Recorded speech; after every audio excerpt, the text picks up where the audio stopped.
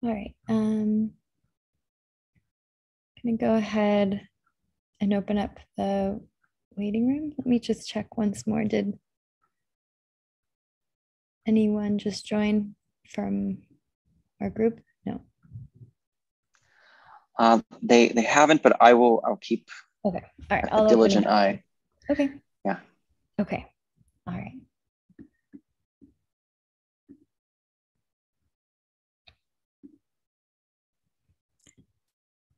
Hello, everyone, and welcome to the Brooklyn Rail's 517th New Social Environment Talk. Today marks actually our 2-year anniversary of these conversations, which maybe is fitting. A lot has changed since 2 years ago. I'm Carolyn, the Programs Associate here at the Rail, and I have the privilege of being your MC today for a conversation featuring Anna Chistoserdova, Luba Drozd, Adriana Farmiga, Susan Katz, Yulia Kostereva, Marina Slavova, Anton Svyatsky, Vladimir Us, Lika Volk, and Ksenia M. Soboleva as our host. We're also thrilled to welcome poet Ostap Kin here later to close the program.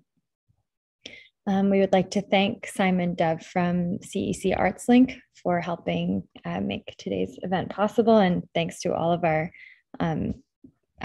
guests and our host as well for really doing so much organizing for this so quickly. Here in New York, we are on Lenape-Hoking, the unceded land and waters of the Wappinger, Canarsie, Munsee, and Lenape people of the Delaware Nation and Shinnecock Indian Nation. The Brooklyn Rail stands in solidarity with the people of Ukraine. The immense tragedy and atrocities unfolding feel quite impossible to put into language, but we hope to provide here a space, especially for Ukrainian voices and support. And we'll be posting various resources in the chat throughout the conversation today. Please feel free to add or share those resources. And now I'll introduce our host. Ksenia M. Soboleva is a writer, art historian, and curator based in New York City and specializes in queer art and culture. She was the 2020-2021 Marika and Jan Bilsek Curatorial Fellow at the Guggenheim, where she co-organized the Gillian Waring retrospective. She's currently an Andrew W. Mellon Gender and LGBTQ History Fellow Center for Women's History at the New York Historical Society Museum and Library. So thanks, and I'll hand it over to you, Ksenia.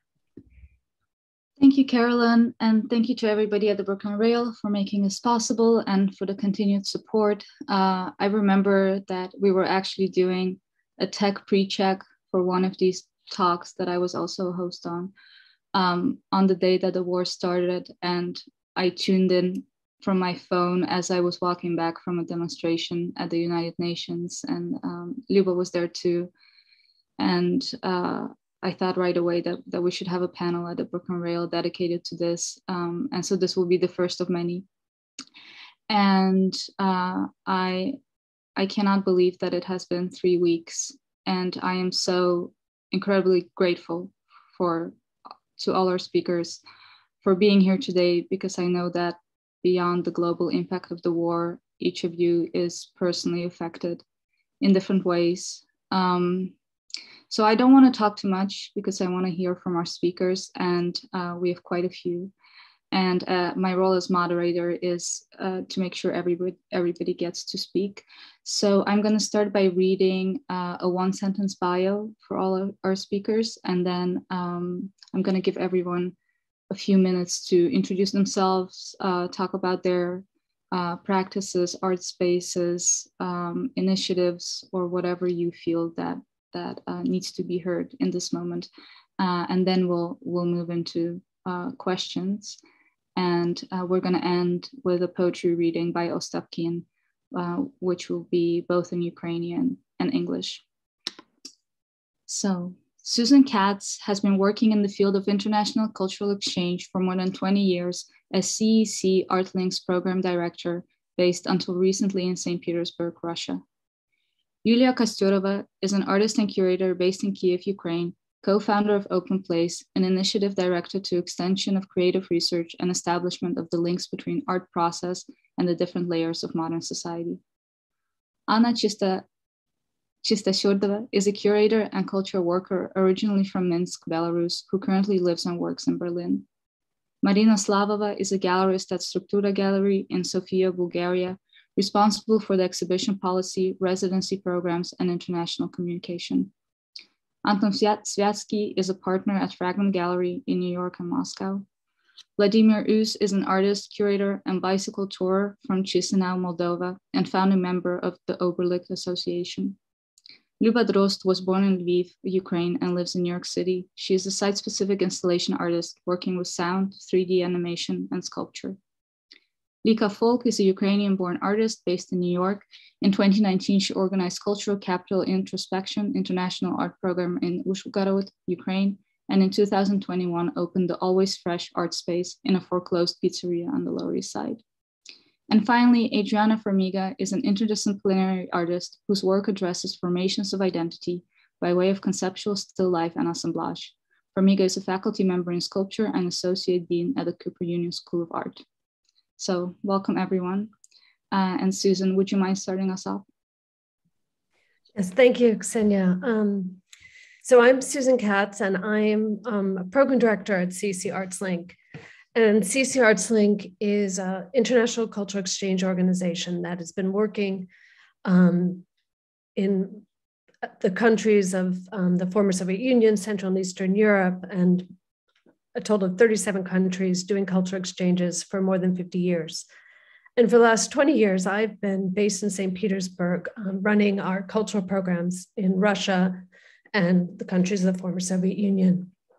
And 2 weeks ago, my family and I decided that it wasn't safe to stay in Russia, and we left. So now as an organization, we are trying to refocus our work and to address the horrific things that have happened and to provide support to artist communities in the regions that we work, and specifically directing our efforts towards Ukrainian artists and arts workers, as well as artists and cultural workers at risk from Russia and Belarus. And so now the question that we have is, how do we do this? And we've been working with a network of organizations in 10 countries of the former Soviet Union and now also in Bulgaria, called the Art Prospect Network. And several people from this network are participating in the meeting today. And we have always, the focus of this network has been in exchanging information between organizations that are committed to social practice art. And we always had a lot of interregional exchanges. And so now we're trying to continue to do that, but really focusing on providing support to artists from Ukraine and Belarus through these residencies and having providing opportunities for them to be in residence in the countries in the region. While we're trying to focus a lot of our programs on Ukraine and providing opportunities for residencies and other forms of support, I think that for us, a key element of our work has always been in facilitating a dialogue between artists and artist communities around the world.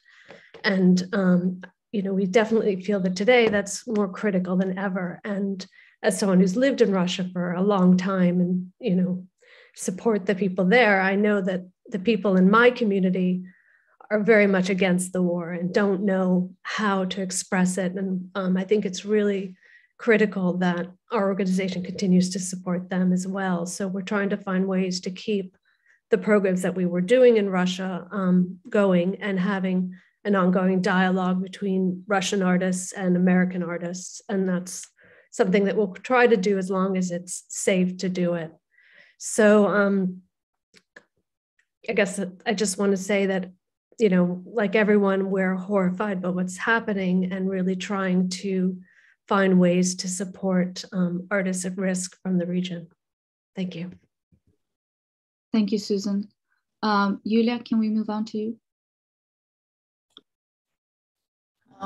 Yes, Open Place initiative of artists with the primary objectives to facilitate discussion, exchange of opinion and ideas between artists and curator and various social groups from across Ukraine and other country. Now, because of the Russian war, our members are in the different cities and countries. The people who stay in Ukraine from our team mostly provide humanitarian and social activity. And me being in Warsaw support initiatives who provide emergency residency for artists, as well as to help artists with the logistics and necessary things that they might need for their work here. Thank you, Yulia. Anna? Hello to everyone. It's like until 2020, I was running the probably main independent cultural private institution in Belarus, which was called U Gallery of Contemporary Art. Due to the political regime, my gallery was closed and I was pressed to move out from country. And now I'm talking with you from Berlin, where I have temporary stay, at least for 1 year. And since last year, me and my partner from the gallery, Valentina Kisilova, we established an initiative which is called Ambasada Kulturi, Embassy of Culture, which trying to provide not only resources for cultural workers in need from Belarus, because unfortunately after president elections we had in 2020, almost all independent cultural infrastructure and community was destroyed and people were pressed also to leave country. But for last 3 weeks, with a curatorial group of independent curators, we're also working on a creation of online platform for supports Ukraine. It will be an international platform, and later, now we are testing this platform, and I think that later I can provide you information and kindly invite you to join our initiative as well. We would love that. Thank you. Thank you, Anna. Anton? Hi, everybody. I'm Anton. I'm the partner at Fragment Gallery, which recently opened a New York location and was founded in Moscow, and unfortunately has to close in Moscow, and because of Russia invading Ukraine. It's very hard to speak on what we can do now. I'm sure everybody's feeling really powerless, and us included, and all we've been doing in the past several weeks is just collecting money and sending money directly to artists in Ukraine and trying to help them survive. And it feels like we're going to keep doing that for a while yet. But long term, the mission of the gallery has always been to support Eastern and Central European artists and facilitate access to Western discourse and Western institutions for them. And so we have an international program. We've always worked with Ukrainian, Belarusian, Russian, former Soviet bloc artists from Croatia and other countries. So we're going to continue doing that. We're going to refocus on Ukraine, and I've made it sort of my personal mission to start a conversation with other galleries in New York, NADA members, to become more familiar with Ukrainian and Eastern European artists and to build deeper connections and to show them and to give them more visibility and secure their futures. And I feel like this is going to be a very long-term project and initiative that I hope will just develop into a common practice among the American community, because I feel like the region here has been largely underrepresented for a very long time. And so the understanding that Americans have of the region is very lacking. That's also part of the problem. A lot of people who immigrated to the US from the former Soviet countries, and they would say where they are from when asked. 9 out of 10 people wouldn't know where Latvia is or where Ukraine is or where Lithuania is. So these people were just adopt the sort of quasi-Russian identity, and that's a problem. And to address that, we need to develop a much more comprehensive understanding of Eastern Europe to be able to differentiate these identities. Thank you. Thank you. Marina, do we have Marina? Yes, I'm here. Hello to everybody. My name is Marina. I am a gallerist at Struktura Gallery in Sofia, Bulgaria. Struktura functions as an independent space in Sofia, trying to both represent Bulgarian artists internationally, but our main focus is basically to establish and to help build sustainable international connections with artists and curators worldwide. And as part of the Art Prospect Network, we are trying to focus even more on Central and Eastern Europe as part of the world. So we are trying to take part in this difficult conversation to see how we can support Ukrainian artists and the artistic community, and to see how we could be helpful in these horrible times. Thank you, Marina. Do we have Vladimir? Hello, everyone. My name is Vladimir. I work in Oberlift Association in Chisinau, Republic of Moldova.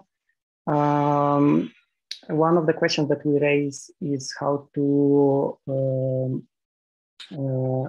is the question of self-organizing of the independent cultural community here, but also how to provide more resilience to our community to different types of crises, among them economic, ecological, and more recently humanitarian crises. After the fall of Soviet Union, we've been witnessing many of our citizens forced to live abroad in search of work, which consequently produced other social problems in Moldova. And also during pandemics, it was very obvious that the cultural community is basically a very precarious group of people who struggle to survive. And now we have the war in our neighborhood in Ukraine, with whom we share the border, and we witness other type of provocations. I mean, the enormous fluxes of refugees, and one of the provocations today is how to not to lose the members of our own community as well, who also are thinking maybe to leave from here. So one of the questions is, what do we learn from all these crises, and how to get more resilient in front of them in future? And when it comes to refugee crisis, it's a very difficult question, because you cannot, which criteria to apply, because everyone is in need. And basically one of the, not solution, but one of the topics which we are thinking lately is the need for sustainable alternative cultural infrastructure that could be it physical, be it virtual, that could support our work. Since 90s, we were witnessing a lot of public spaces being privatized and going into private hands and disappearing from our use.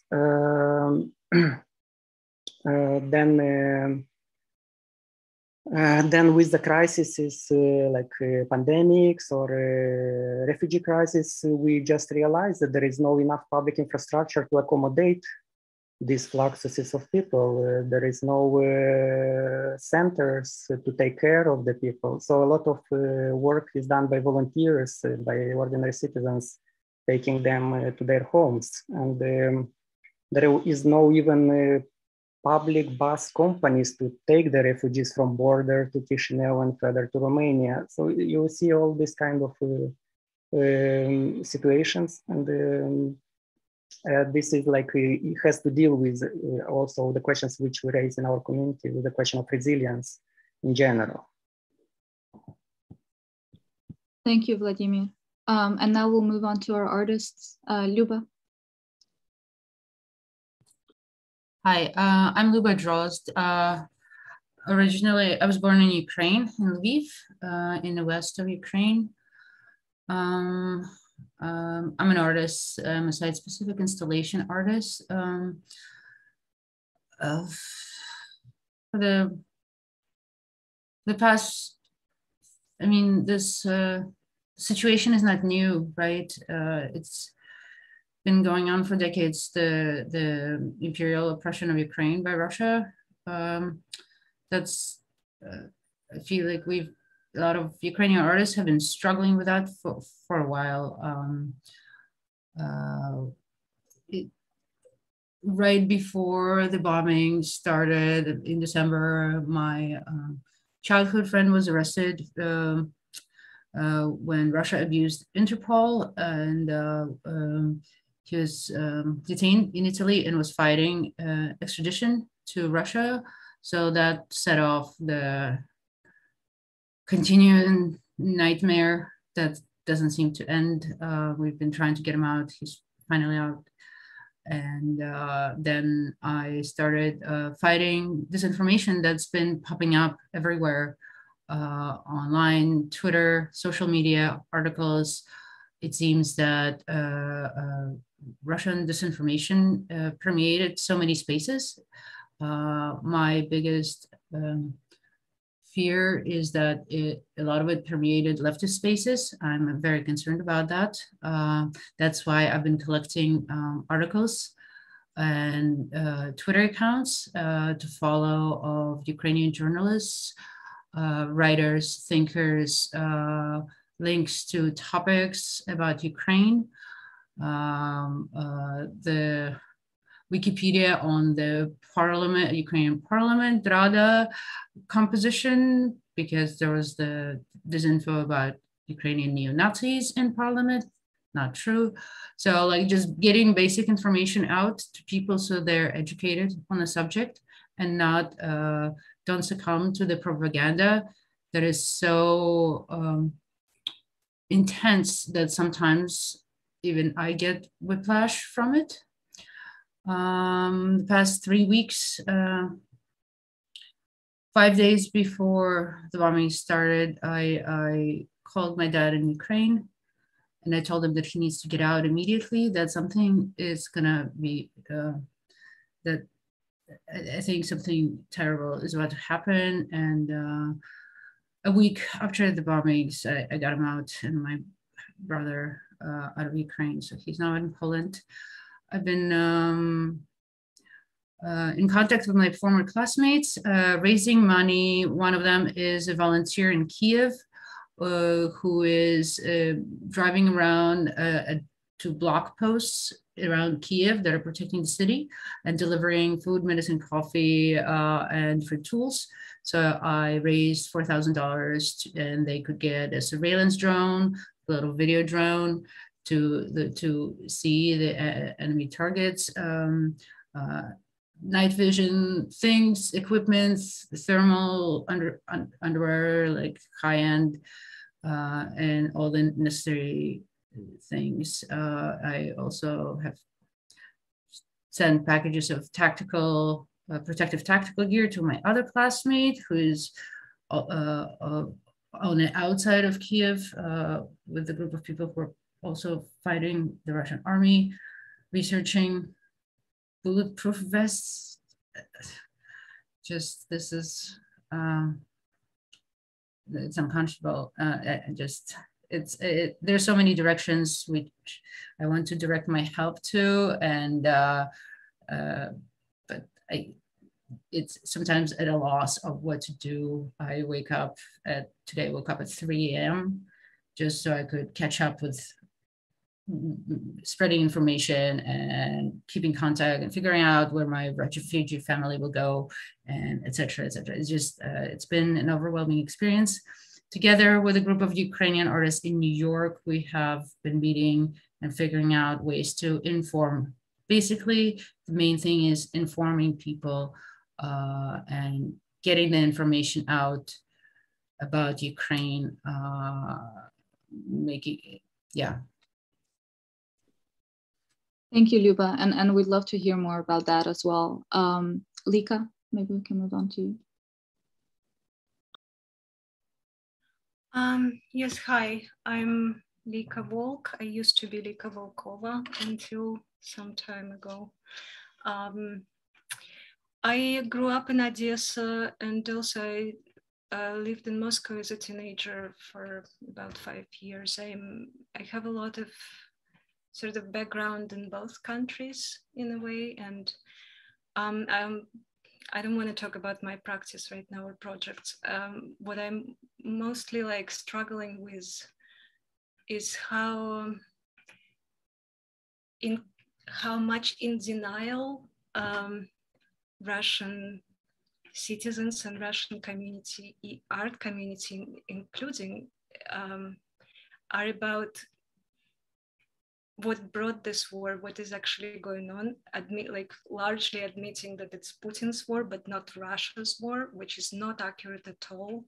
Not taking risk. Like this past 3 weeks was the first time in my life that I have heard any Russian citizen I know per se saying that maybe we are responsible for what's happening, because before it was never admitted. It was always like, there's Putin's war, and we have nothing to do with Putin, but we have something to do with Tolstoy. And how does this narrative exactly works, and how incredibly painful it is to witness, because until every Russian citizen admits that he's responsible for what's going on, there's going to be no change. And the stopping war depends directly on each of us, and Russian citizens including.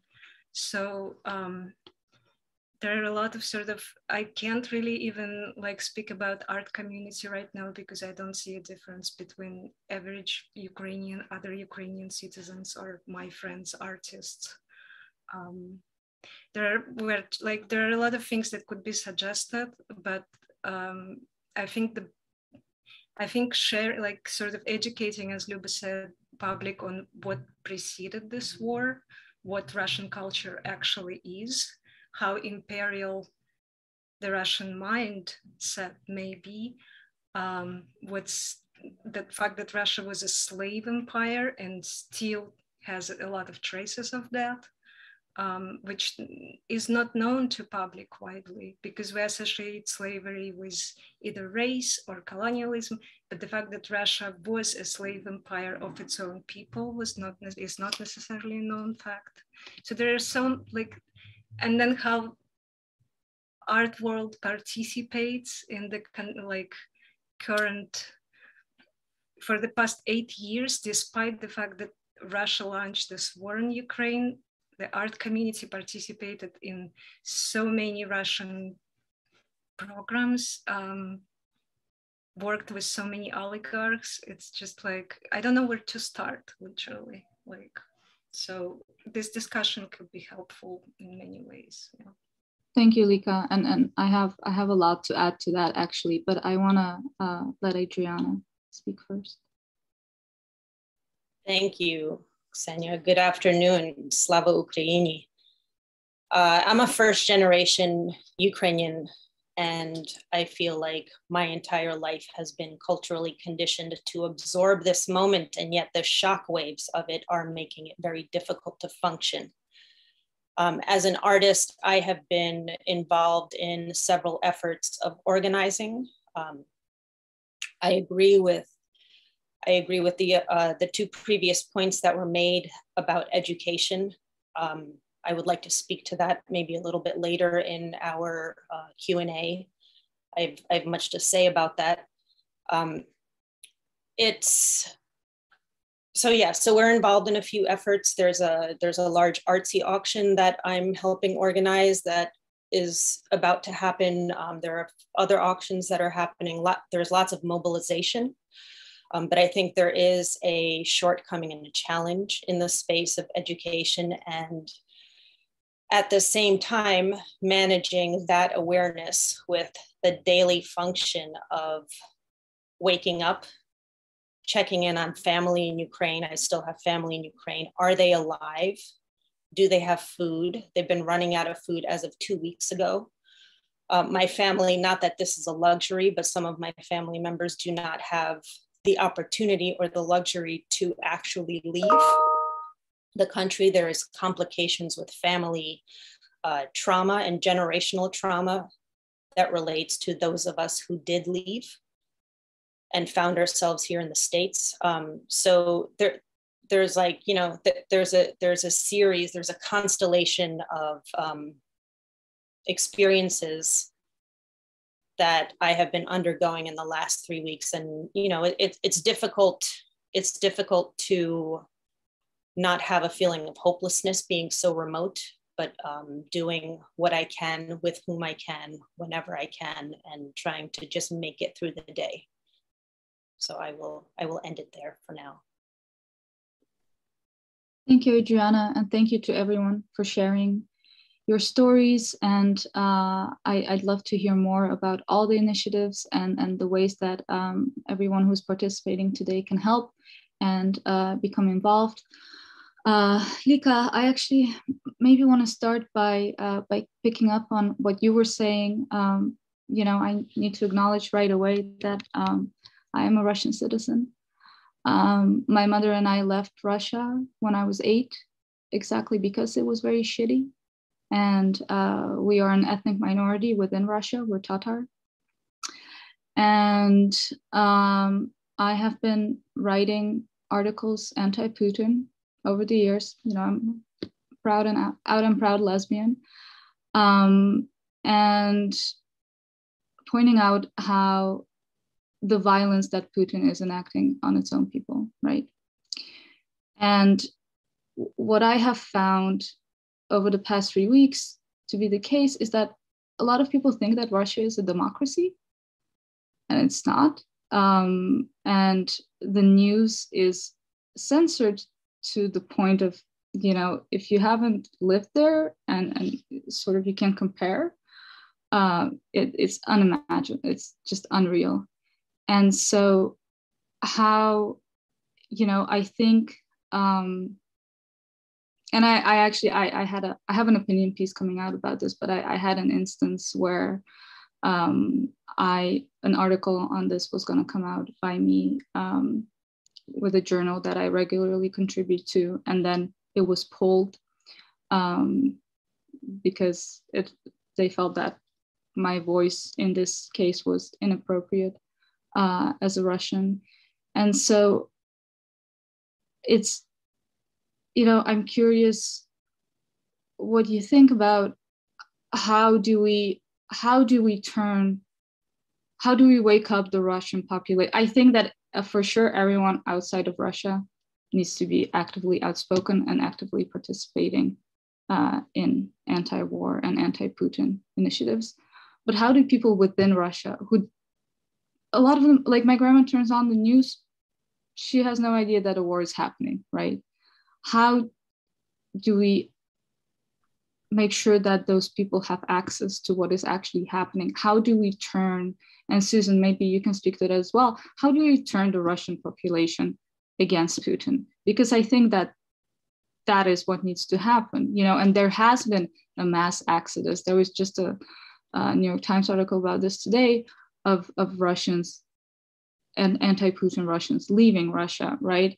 And so if all the people who actually know what's happening are leaving Russia, then what stays in Russia are the people that have no clue, you know? And I by no means want to equate Ukrainians running from bullets with Russians running from their government, but I do think that this is a discussion that needs to be had. And also, you know, films are being pulled from film festivals.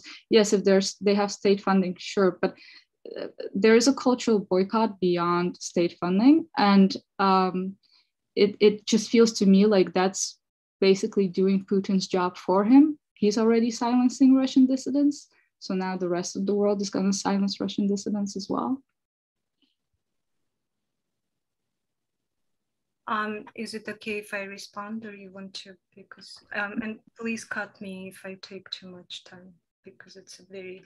I think it's also maybe a generational gap, because I mostly know. I know how it's like. Of course, like we can talk about the fact that majority of American intellectuals don't know that Soviet Union was also an oppressed state, basically a form of slavery. But then also what I've witnessed when I was a teenager in Moscow is how easy it was for the same people in like Russian art community, Russian artists, intellectuals, to so fast switch from kind of democratic direction to literally what I can call Russian Nazism. There's someone whose name is, I'm sure you're familiar, Alexander Dugin, who is a Putin ideologist, who used to openly go around and recruit artists and Russian intellectuals to his ideology of like Fourth Reich, of Russian domination, of Russian world.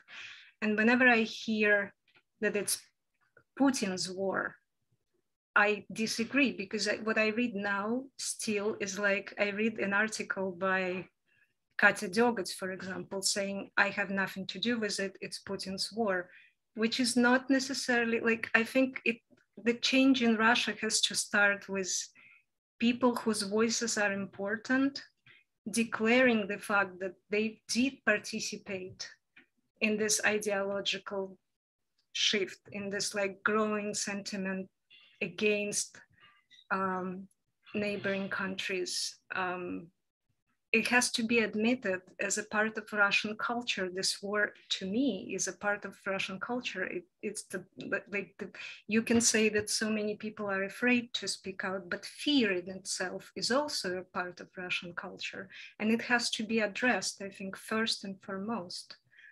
And then we can think how to affect people who are watching, like brainwashed by TV, because TV is a tool. And then there are a lot of ways I believe that technology can help. I don't know, many other things can help. But if you think about minority of Russian population that are strongly anti-war, and I believe it's like about 10% that are ready to be vocal, they cannot organize because they don't feel protected and they don't feel together. So, and 10 million people is a lot of people.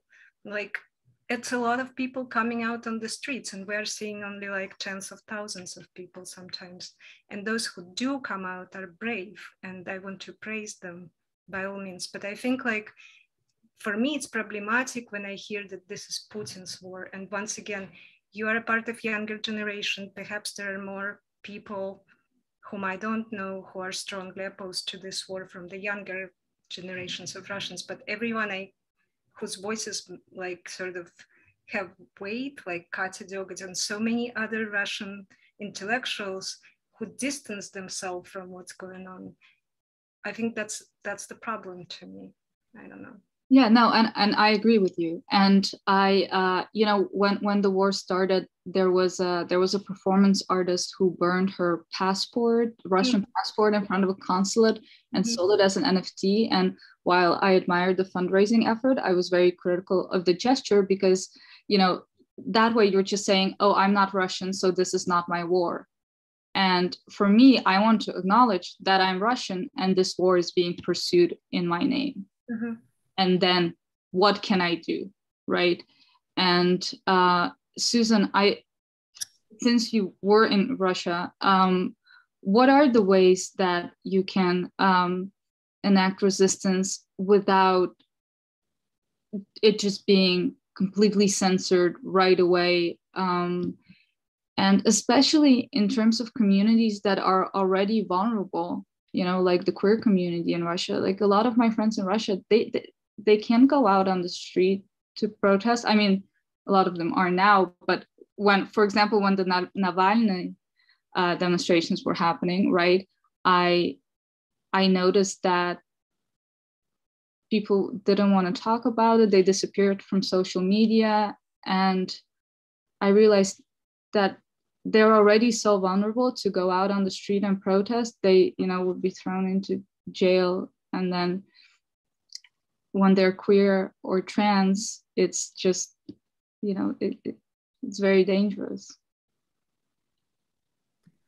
Yeah, I wish I had a good answer for what you're talking about. And Lika, I wanted to say that I really appreciated your words, because I think they really need to be heard by the Russian community, and for people to really understand what this problem has such a long history, and that it's so much more complicated than saying that, it is Putin's war. And I think I've been really saddened looking on social media and seeing the discussions between Ukrainians and Russians who really both are against the war, who I think have shared history and collaborated for so many years, but they can't discuss these issues anymore.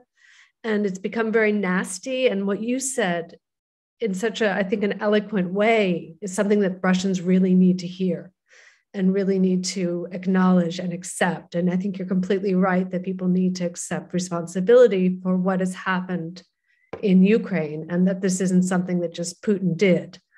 And I think probably everybody here knows how helpless I think so many people feel in Russia about affecting change. I mean, the number of people that I know who don't vote, who don't go to demonstrations is huge, even though they're against the system. And, it's both out of fear and out of a feeling that they can't affect change. And I think, it's right now, when I talk to friends who are still in Russia, most people I know want to leave, but don't have the opportunity. And right now they keep saying, we don't feel like it's our country anymore. And they're afraid even to go outside because they see these nationalistic flags, they see the Z, they feel the country has changed so quickly. And I don't know how we can we need to empower these people to be able to feel that they can affect change and to talk about it. And I truly don't know what the answer is. How do you do this? But I guess it's starting with the small communities that we know share these feelings and having them talk with each other, but also talking to people like you, Lika, and people in Ukraine, and trying to have a conversation about the situation in a non-aggressive way. And I realize that during the war, this may not be possible, but I think it's something that really has to be done. Yeah, and remaining in dialogue, I think it's so important, which is why I'm so grateful to everybody on this panel for wanting to be on the panel, for making the time, for being together. And Adriana, I know that you wanted to make a point about education. So I think maybe this is a good time. Yeah, sure. I mean, I think the answer, or one of the answers to the questions that you posed and that we've just discussed about what can be done now is, my answer would maybe be three-pronged, which is, the first would be for not just the Russian community, but the global community, the world, to educate itself. Now is the best time. And the phenomenon of Russification has had a jump start on the world's attention span by at least a century. So for people to educate themselves about the way Ukrainian culture and the Ukrainian language are not Russian, and that we are not the same people, is a start. Our history precedes that of Russia's by a long stretch, and our language alone, with its variabilities of grammar and alphabet, is something like 38 to 40% different. That is significant. So as an example, you can look at Spanish and Italian if you want to get like a clearer understanding of the differences. You should also know that Ukrainians and their language have been referred to as subhuman, as primitive. And we have literally been characterized as unevolved. And this has been going on for a very long time. And yet for the majority of recent history, Russia has had no problem in trying to assimilate Ukrainians and appropriate our cultural heritage. So I think there is plenty of an opportunity for the world now to start educating itself. I believe that is step one. And then I think just to pivot back to Ukrainians, and if we're talking about solidarity with Ukrainians, what can be done? Well, number two would be to give us a voice, give us a platform. I'm grateful for this opportunity. I agree we need to have dialogue. If there are artists, give us shows, give us gallery shows, institutional shows. We are not a monolith. We work in very different ways. My work is very different than Luba's, as an example. But we're able to represent being Ukrainian and Ukrainianness in some rich, vibrant, and nuanced ways. And I think, the third, and we can speak about this, and I know there are links being put up in the chat about how people can help, but I don't think what people realize is that Ukraine has been used as a human shield of Russian imperialism for a long time. So this is not new.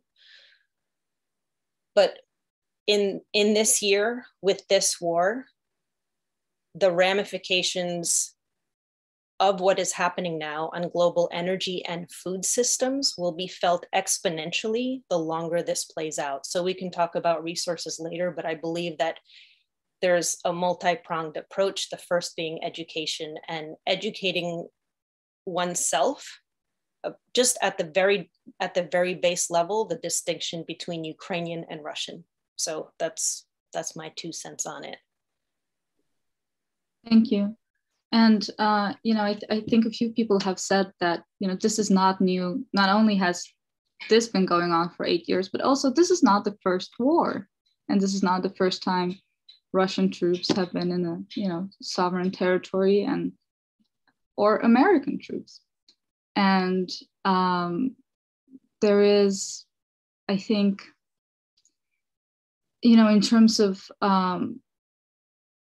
cultural boycotts, I think there is also an interesting parallel and dichotomy between, for example, the way that Israeli organizations were boycotted, and people were having a lot of trouble getting behind that, and the way that now there is this, there just is this really growing tension, and I wonder if this is something that is just felt here in the West, or is this a tension that you are feeling in Eastern Europe? And maybe Yulia and Anna, you can speak to that.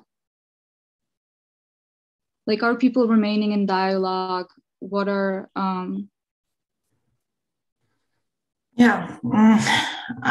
I was not going to speak about it because I think I can be very emotional, but I really support boycott, and we as an organization make it public, and I believe that each cultural institution should be clear about own political position and declare it publicly.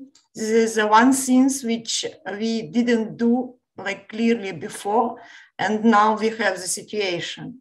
You asked, Ksenia, why, that I also want to ask, what makes people so vulnerable in Russia now?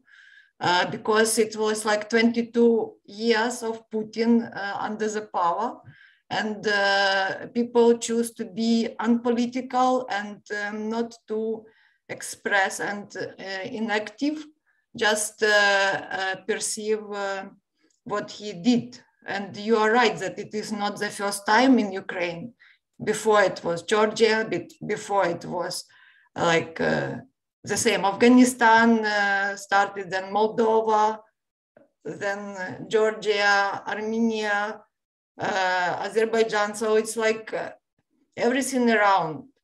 And intellectuals choose not to be active. Also, I would like to add about that this is a Putin war. No, this is not the Putin war, because until people feel Putin and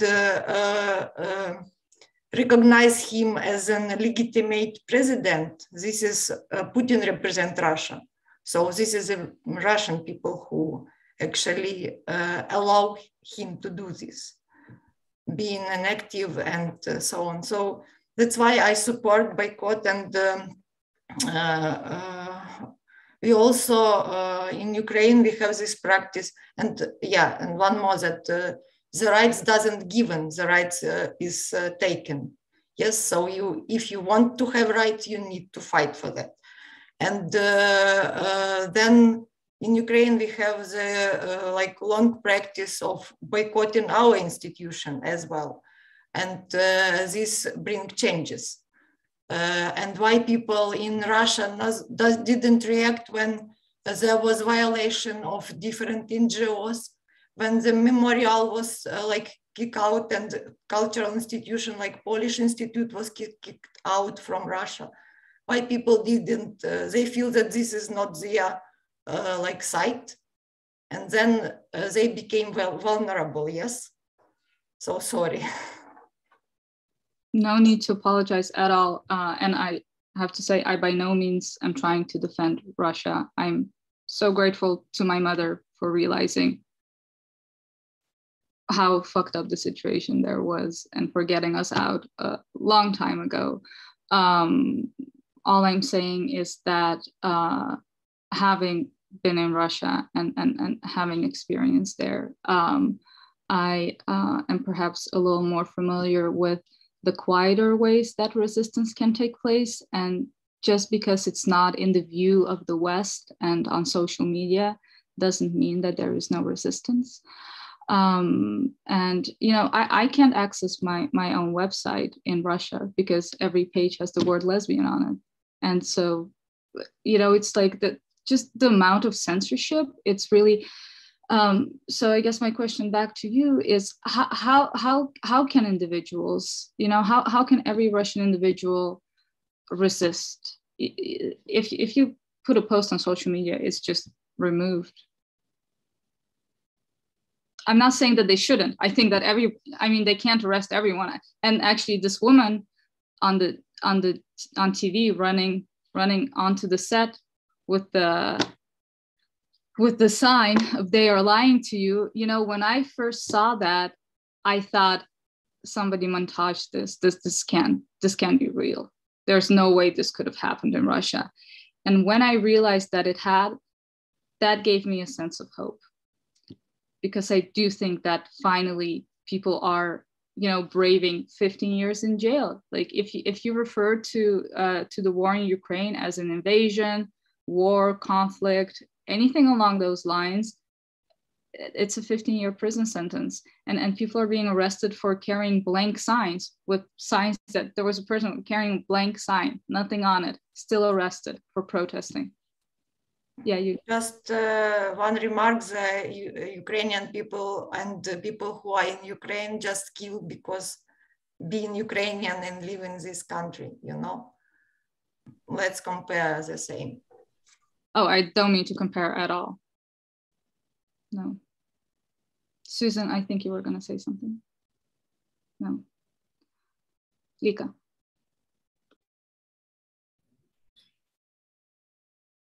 It's like sort of, if we're in this territory of culture and art, right, then it's one, maybe there could be something said. Otherwise, I don't think it's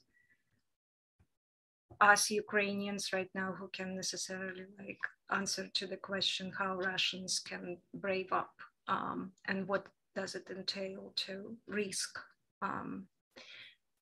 But I don't think historically artist means someone who doesn't risk their lives. Like we know so many examples of artists going to war, dying young, fighting in wars for ideological reasons. Sometimes life in itself, or death, I would say, is not, even death as the worst case scenario, is not the worst outcome that we can imagine. And maybe starting from reflection on fear itself, what does it make Russian people to be so afraid of, I don't know, taking action, right? I think what makes them afraid is that they're not sure that they are supported by each other. Like, at least this is how it feels for Ukrainians. Like, why are we, like, I see people in my country and myself, like, sort of, I went to learn how to shoot guns. It's not something to brag about, but it's like you feel the physicality of existence. But like, what makes it so, like, what makes it possible for Ukrainians to be proactive is the fact that they feel each other's support.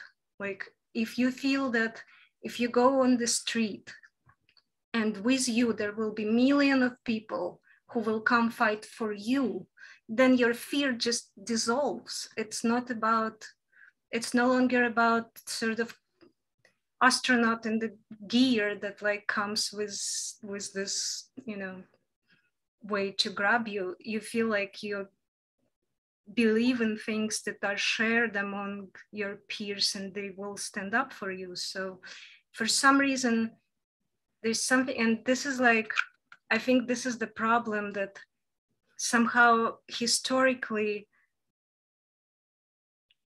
Russia evolved as this like almost like, of course it's a propaganda, of course there are ways to manipulate like sort of public sentiment, but people evolved century after century with the psyche of sort of being okay delegating their sense of agency to someone else. Like that's how like kind of the transition of slaves, like kind of a slave empire, from being oppressed physically, then being oppressed physically, then just accepting the fact that you're going to be oppressed no matter what. Like this has to be resisted because nothing guarantees that like things don't change. And I don't know how to start this in Russia. Like this is not sort of our place to suggest, but yeah, it can go on. Like the bottom line is like it can't go on like this. Like something needs to. If Russians think that it's impossible for them, for example, to protest physically on the streets, there are other ways. There are like ways to, I don't know, to block internet. There are like plenty of Russian intelligent hackers that could organize some kind of form of stranger resistance. I don't know, but it's a matter of support. Like there's no consensus. Like there's, I think that, I don't know what it is, honestly. But fear in itself is part of a problem. I think that I think that what you're saying about just the acceptance that things aren't going to change is just spot on. And I think that what brings Ukrainians together is also, you know, they elected their president, whereas in Russia there is an acceptance of, you know, voting doesn't matter because it's not a real vote. And I agree with Adriana that we should recenter the conversation around Ukraine and just, you know, and I know we have been talking about Russia, and I'm grateful for all of you for having this awkward conversation with me. And because I do strongly believe that the way to end this is to get Putin out. And I think that Russians play a critical role in getting Putin out because he can't arrest everyone. So, but I apologize for centering it around Russia for a little too long. Can I say something? Yeah, like I also was, the centering felt extremely discombobulating to me right now. And I've seen this kind of centering a lot in conversations about Ukraine. It keeps happening. It keeps happening. And it feels like yet another form of appropriation. It's an appropriation of pain, right? Ukrainians are being bombed and their pain is appropriated to focus on Russian dissidents right now. This conversation should happen, but people, like Yulia said, there's like a bomb was dropped on a theater that said children yesterday, and we should focus on supporting people there in conversations in solidarity with Ukraine right now. Thank you.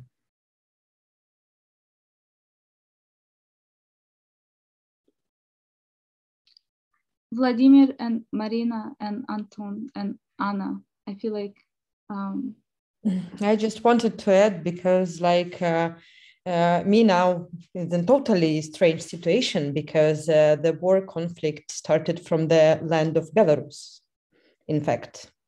And we have to say also that the territory of Belarus is also now somehow occupied. And about the way of thinking of, I really can't say that Russians, Belarusians, whatever, former Soviet people, it's also the point, the critical point for this war, because in some countries like Ukraine or Georgia, it was already a process of last 30 years of self-reflection on the Soviet strategy, which was like for 70 years. Unfortunately, in Belarus, and I think in Russia, there is not enough self-reflections and thinking about past. Because what we still have for last, in my country already, is 27 years and more than 20 years in Russia. It's also things we have responsibility for. And I think that not only people in my country and in Russia, but also people all over the world have to also reflect on past. Now I'm based in Berlin and I know how it works.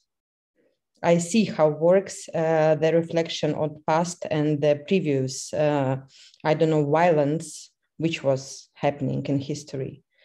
And this process of education, which you somehow mentioned twice today, it's very important for everyone, because I think that many countries also around the world now in one step to like continue these processes in very different points around the world. So it's just a shortly, because honestly, last 3 weeks, I'm already speechless and I don't know, I do something, but from time to time, I'm thinking what the reason for this and how I can really help my friends, colleagues, and people in Ukraine.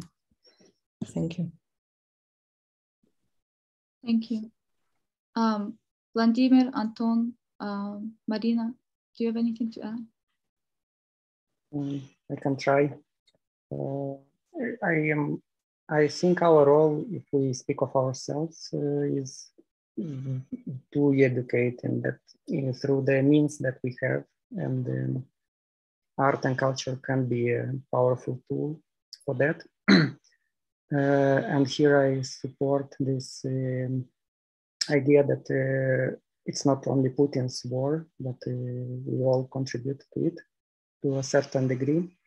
We have a very interesting initiative in Moldova called Spalatoria Theater, and one of their play was about Jewish Holocaust in Chisinau, and not in Chisinau, in Transnistrian region during the Second World War, and the participation of Moldovan population in the Holocaust itself. So, and this kind of issue, they are totally out of history books. No one would learn about like us as a nation or country taking part in something like that. So these are absolutely unknown things which cultural actors, artists can really make visible. So in that sense, I second the idea of education, but maybe not only in terms of making a difference, but rather adopting a critical distance towards events and having a distance which allows us to analyze those events, exactly make a difference from the TV as a tool. And here, what can I say? I think the discussion is about somehow went into, could develop on two levels. One level, we try to speak now about our role as citizens of this or that country. What can we do or what we are not able to do? But then what about the politicians who fail? And this is, I think, another issue we need to raise. in our case, we already tried to, for many years, develop collaborations with artists from Transnistrian region, which there was a civil war, but backed by Russian army in 1992, which created a separatist region in Moldova. And all these years, we don't see almost any progress from politicians. So we can try to do it individually as artists, as citizens, create contacts with each other to overcome those events. But there is no will on political side. That is a big question. So if you look on a larger scale, what happens now in Ukraine or in Moldova happened, it's a question like why political elites fail to prevent this humanitarian catastrophe. Why, like, I mean, especially if we speak of these peripheral regions in the empires where different kind of empires disputed their territories, be it Ottoman, Russian Empire, and so on. Like we see basically our territory as a kind of platform for experimenting these relations. And this is how I also feel in this situation, that someone actually experiments in Ukraine, in Moldova, and it's not only Putin, of course, it's not, but it's neither only citizens of Russia or who are provoking this. So let's think in that direction maybe more. I mean, last news is that, for example, American embassy wants to have an embassy in very, very center of Chisinau. We have a former stadium. It's a Republican stadium, which was demolished some 15 years ago, because it didn't correspond to the standards. And in the meantime, the government couldn't build anything better instead. So it's like a field, a wild field full of trees, which could be a nice park. I mean, it's not a bad idea to have maybe a park in the city. But then we have this very insisting proposal to have a Russian American embassy in the very middle of the city, which creates another fortress from urban perspective. But if you look on these regional events, when embassies are targeted by military, this raises many other issues, like why to have an embassy in the very center where people live. I mean, it's like a big question for me. Thank you. Marina, do you have anything to add?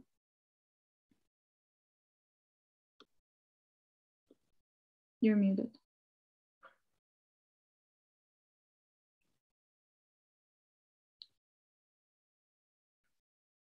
Nick, will you unmute? Yes, apologies. Marina, you should be able to turn on your mic now. Now, thank you. Sorry, I was just unable to unmute myself. I find it, to be honest, I find it very complicated to say anything because the topic is so complex. I can say a lot from the Bulgarian perspective, but as you know, probably Bulgaria has a very complicated relationship with Russia. So speaking of education and speaking about knowing your own history, I think we are now facing the exact same issue that we, especially my generation, but even more the older generations need to face and critically think about our own history and reflect on it. And I just find it very complicated to speak right now because I don't want to shift the focus from Ukraine to Bulgaria. Although speaking from my perspective and what's been going on in Bulgaria, I might do it and I feel it's inappropriate. So I completely agree with almost everything that Vladimir said, because we are in a very similar situation. I can give you a lot of examples on what's going on here. We have massive issue with misinformation. We have a huge part of the society here is very pro-Russian, unfortunately, because the Russian propaganda in Bulgaria has been very, very strong for many years. We see the Russian army, especially the army, as some kind of creature that has freed us from the Ottoman Empire and from the Nazi regime. We have a huge monument in the middle of our capital, Sofia, of the Russian army. That's one of the tallest monuments we have in our country, a monument of the Russian army with the gun in his hands. What I really like about our new prime minister and our new cabinet is that they decided, due to the circumstances now, to at the end remove this monument from the city center as a gesture towards Russia, as a gesture towards supporting Ukraine. Of course, the Russian embassy came out with a lot of misinformation, saying that it's not correct what we are doing, that we are unthanked for everything that they did for our culture and history, blah, blah, blah. I feel so bad for shifting the topic right now. Yeah, but basically what happened here on the 3rd of March, Bulgaria had its national holiday, our Freedom Day, so to say, and a lot of cultural institutions, museums, galleries, and so on boycotted this national holiday and were open to visitors in order to show not support to Ukraine, but boycott towards Russia, so to say, because we own our Freedom Day to Russia and we kind of even neglected our own Freedom Day because of the current situation. That's, I don't know, even, yeah. I don't mean to educate nobody right now on our geopolitical, historical background in Bulgaria, but just wanted to add to the point of how important education is. And that's a topic that's really relevant in Bulgaria as well right now. Thank you, Marina. Oh. Yeah, I'll just interject for a brief moment. I think that is one area that we can maybe all find common ground in, and that is education. And the education around what has happened, not just in the last 25 years, but the last 100 years. This is a very complex and complicated history that has been really just super fucked up, to say the least, right? So I think that's a starting point. And I think to Marina, to your last point, for people to just gain an awareness of what these nations and what their cultures actually are. I think that is just the starting point. And it may sound super basic, but we have to start somewhere. I can't tell you for how many years my sole existence on Twitter has been yelling at major media corporations that it is not the Ukraine. So let's just start there. And if we can get to that point in our collective dialogue, I feel like we can accomplish much more. Thank you, Adrian. May I add something else that because the conversation is so complex, as I said, and so multi-layered that we are I am getting a little bit lost in it.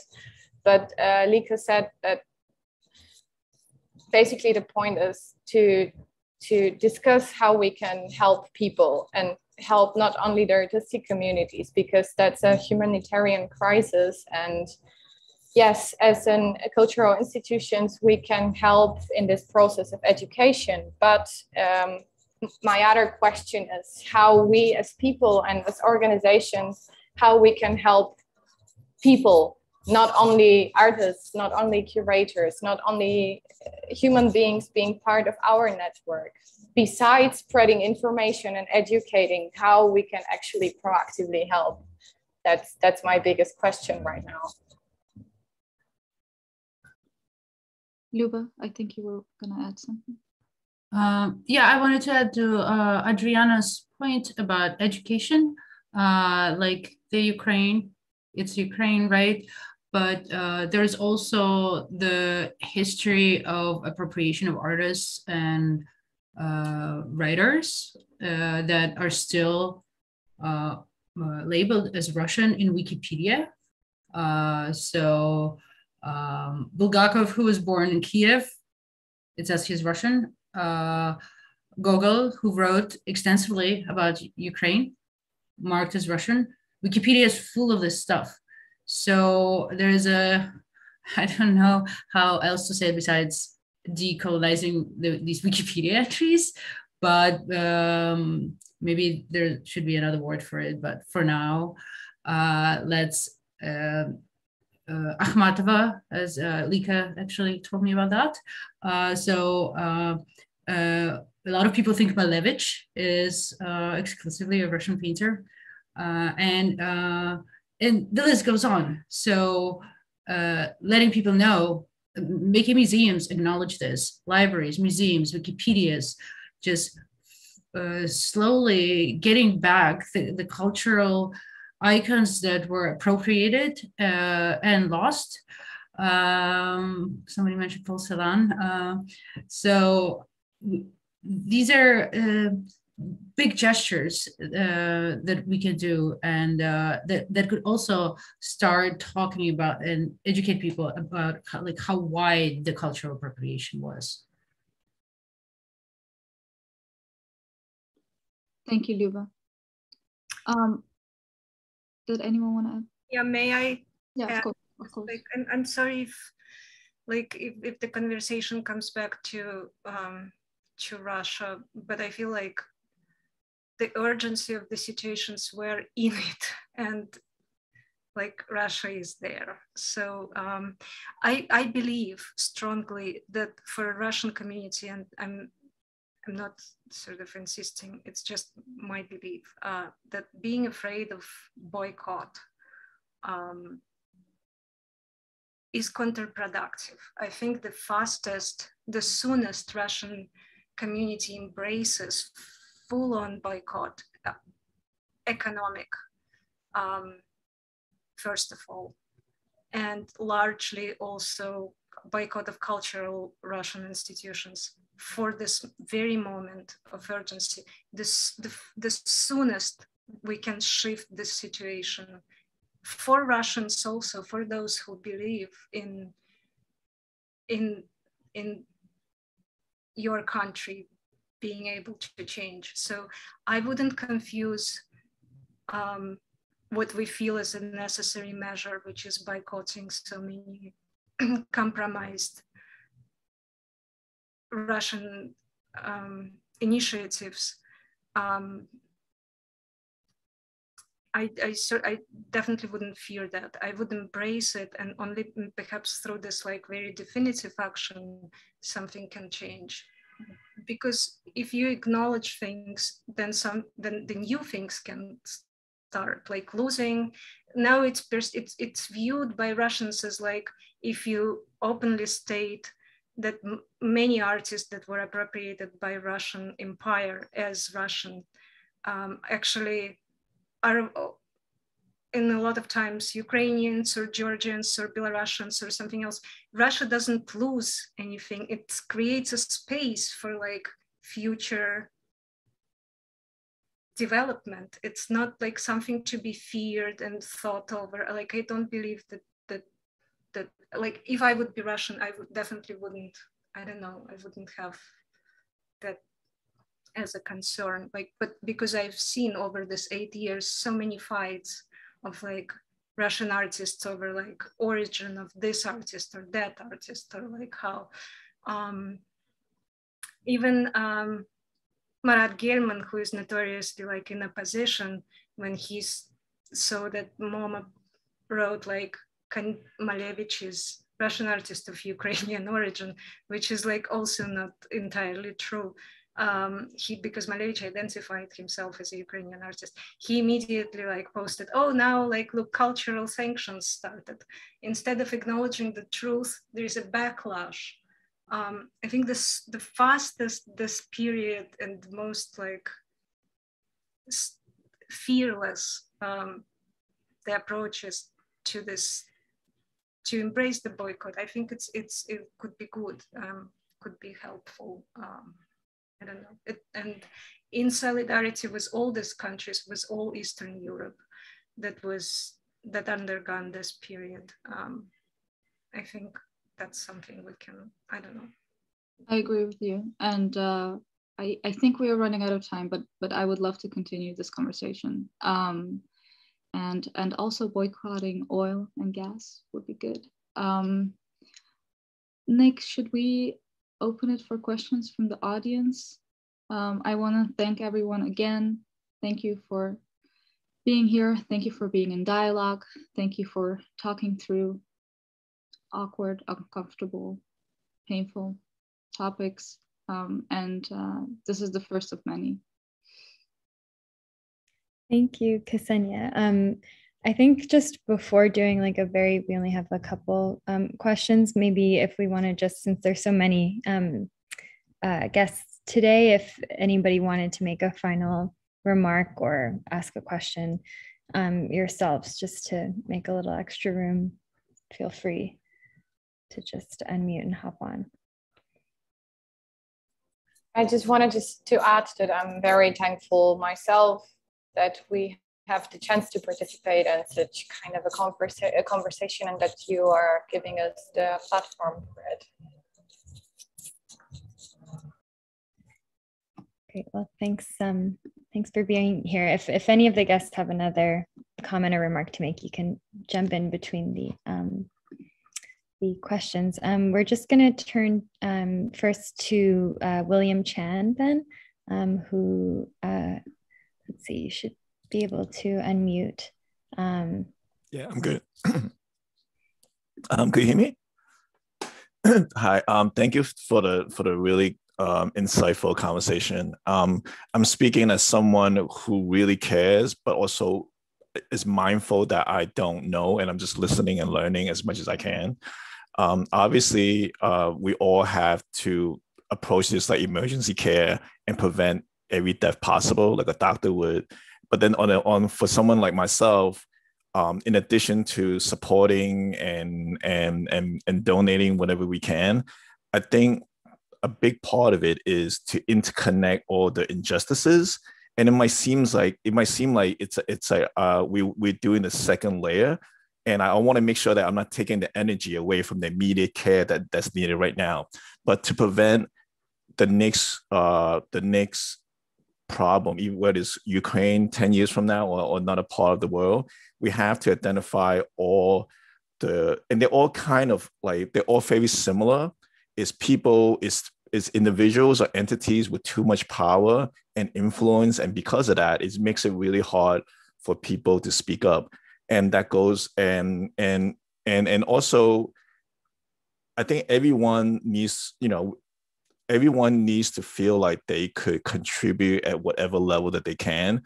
And if you're brave enough and have the ability to go and fight the war, that's great. But if you have the ability to tackle it on a very local level, I think that's just as good. And then the reason I say this is what Putin is saying about the reasoning is very similar to what Bush said about the invasion into Iraq and what the Chinese are talking about against the Muslim and what they're doing in Hong Kong.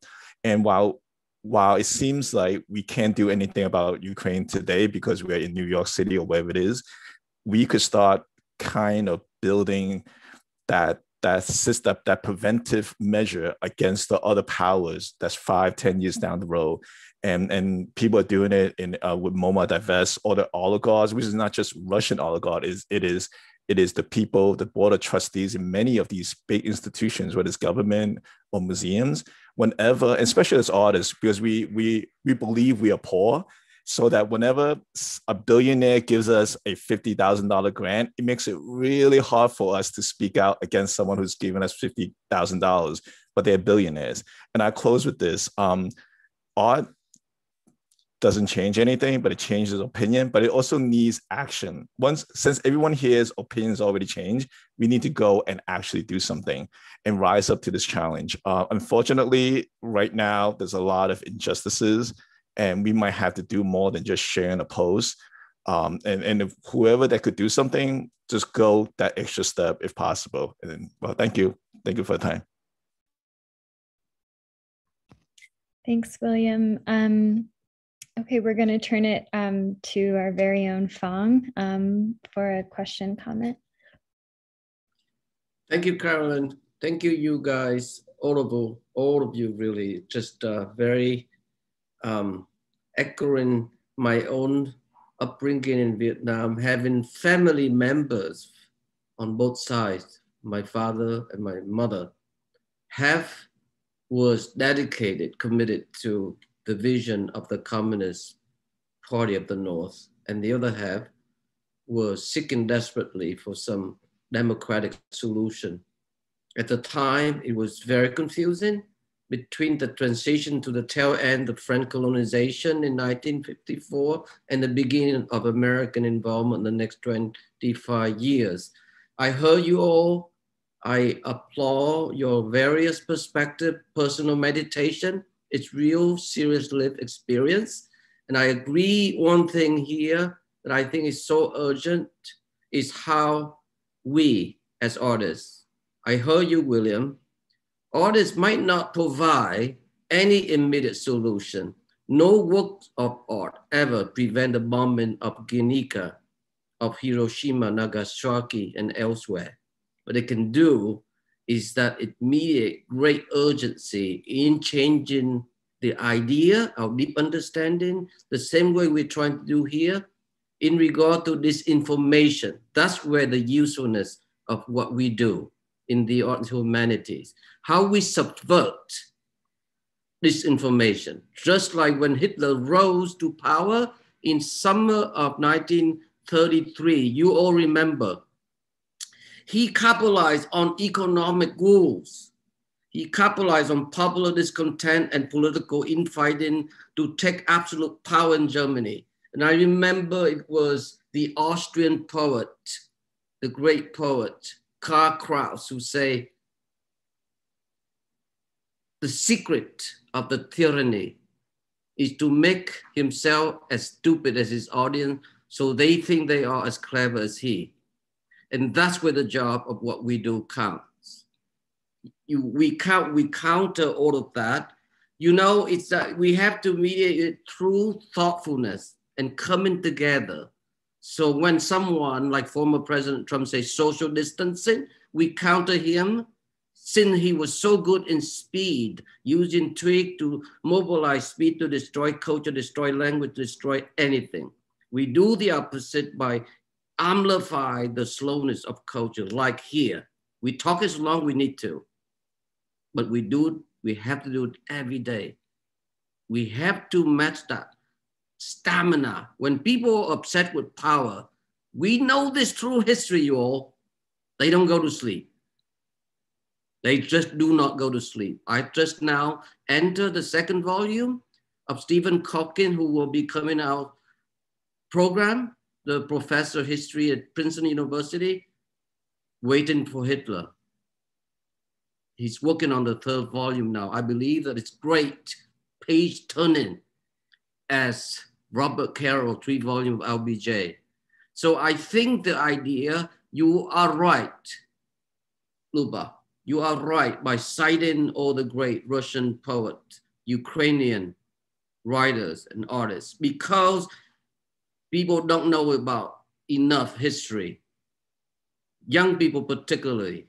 I hate to say this, but this is where we need to subvert information into knowledge. Information stays as information, get nowhere.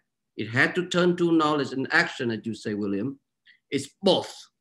You know, as the Japanese proverb say, vision without action is a daydream, but action without vision is a nightmare.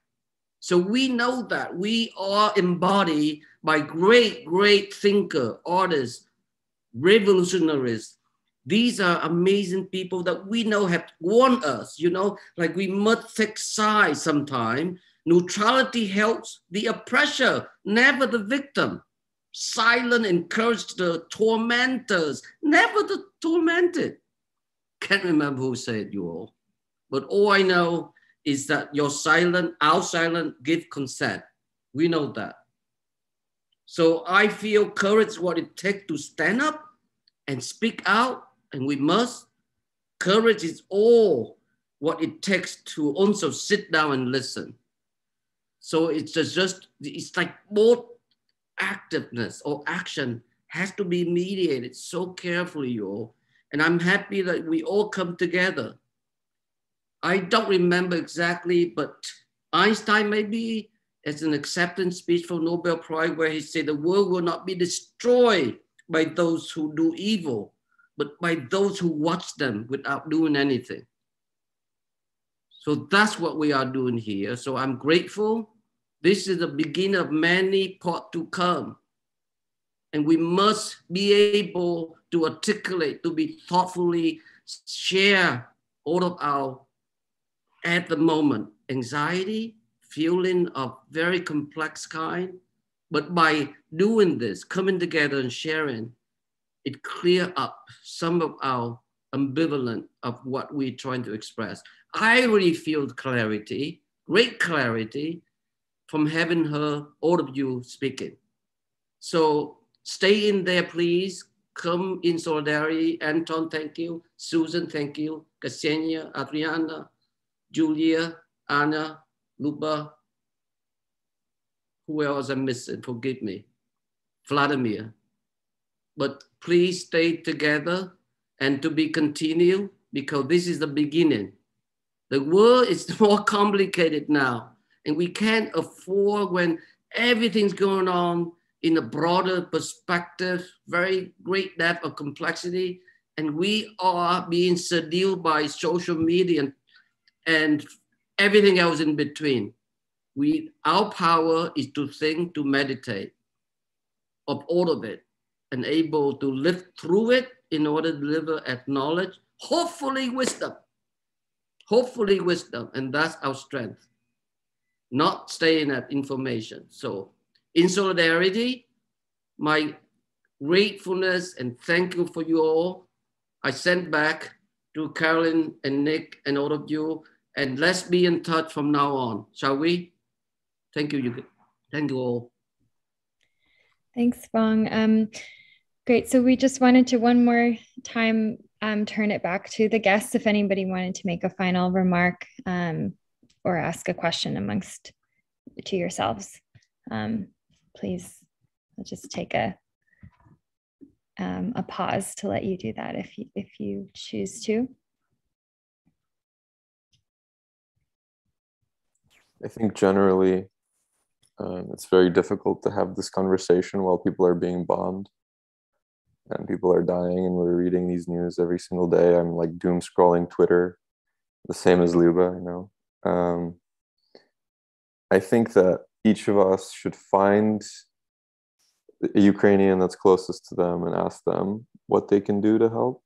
And every little bit counts, and we should just deploy all the resources that we have available to help Ukrainians survive, because the atrocities that are happening there right now, they're not unprecedented. They've happened before in many places, but the visibility that Ukraine has is also unprecedented.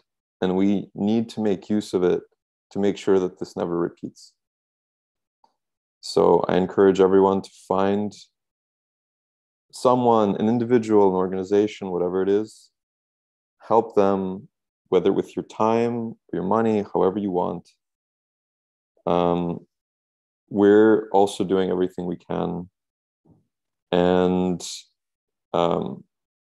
as artists and as cultural practitioners, we, as Fong said, we play the long game. We work in very different timescales than wars occur. So we should focus on artists' futures, and we should focus on correcting the mistakes of the establishment, because we're the only ones that will do it. If we don't do it, nobody will. So that is my final thought. I cannot agree more with Anton. I just wanted to add one thing. it might be helpful, it might be not, but since I'm volunteering in a lot of organizations currently, if anyone you know or anyone listening to us right now knows somebody who seeks refuge in Bulgaria or needs any kind of help related to Bulgaria, just hit me up on social media, via email, however, just contact me. I will try to help any way possible. Yeah, that's basically it.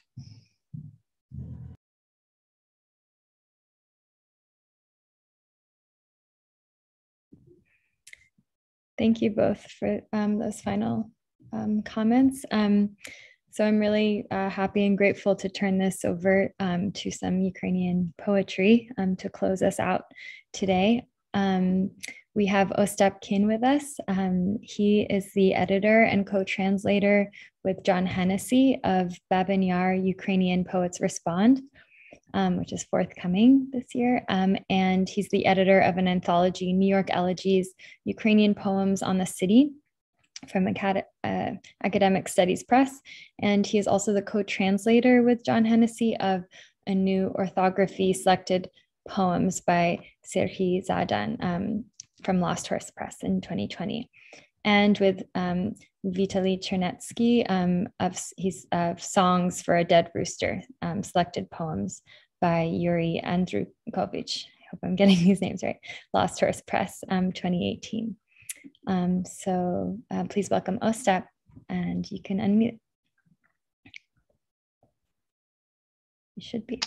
Hello, thank you for your kind introduction. I hope you hear me well. Today I'm going to read two poems by Serhiy Zadan, who is one of the most important voices in Ukrainian literature today.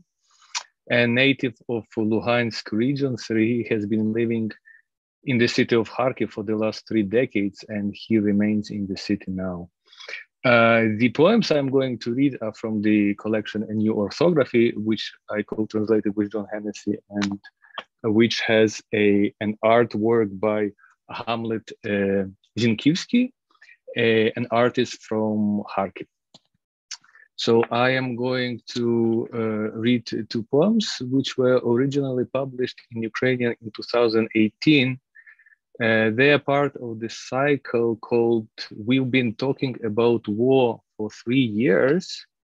The first poem I'm going to read, I'll do it in both Ukrainian and English. And the second one, I'll do just in English. This one is untitled. A woman walks down the street. She stops in front of a store. She hesitates. She needs to buy bread.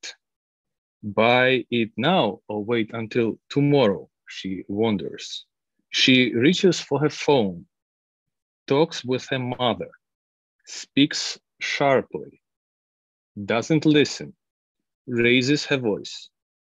She yells as she stands in front of a shop window, as if she is yelling at her own reflection. She cuts off the conversation, not listening, and walks down the street, cursing her invisible and so even more hateful mother. She cries at some offense from her, and because she can't forgive her, she forgets about the bread. She forgets about everything in the world. In the morning, the first shelling starts. And now in Ukrainian. Вулицею проходить жінка. Зупиняється навпроти магазину. Вагається. Потрібно купити хліб. Вдома закінчується. Купити тепер чи краще вже завтра? Думає. Дістає телефон. Говорить із мамою. Говорить різко, не слухає, збивається на крик. Кричить, стоячи перед вітриною магазину. Так, ніби кричить на своє відображення. Обриває розмову, не дослухавши. Іде вулицею, проклинаючи невидиму і від цього ще більш ненависну маму. Плаче від образи на неї і від неможливості її пробачити. забуває про хліб, забуває про все на світі. На ранок починається перший артилерійський обстріл. And the second one.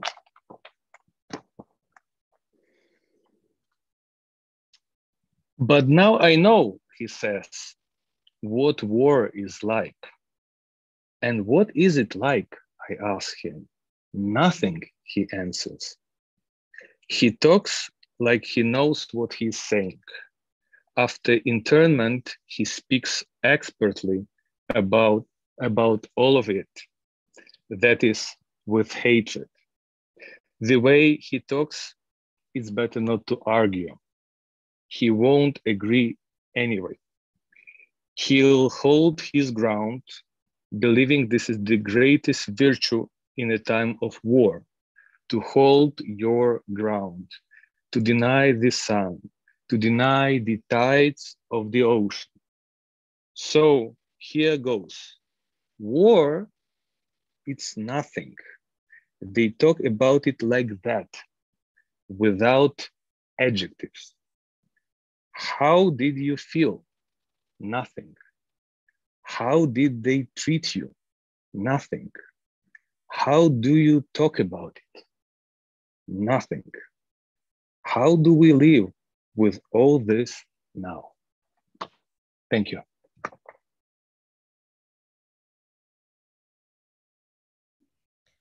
Thank you so much, Ostap. Thank you for that reading. And thank you again so much to Yulia and Anna and Luba, Adriana, Susan, Marina, Anton, Vladimir, Lika, and Ksenia. Thanks to Simon Dove from CEC Arts Link. We put these on our YouTube channel, so this should be uploaded shortly. You can share this conversation. It was truly incredible today. And please join us next Thursday. At the same time, we'll have a continuation of this conversation. It's titled Dissident Artists in Solidarity with Ukraine. Tomorrow at 1 p.m. we're hosting Dimensions of Science and Spirit, a conversation featuring Christine Davis, Amy Myers, Nina Sobol, Victoria Vesna, and Anne McCoy, with a poetry reading by Tony Iantoska. And thank you all so much again. We're really grateful to host this today. You can turn on your microphones to say bye as you leave. Thank you. Thank you, everybody. Thank you so much. Thank you, everyone. Thank you so much, everybody. Thank you. Thank you, Luba. Thank you. Thank you. Bye, thank you. Слава Україні. Thank you.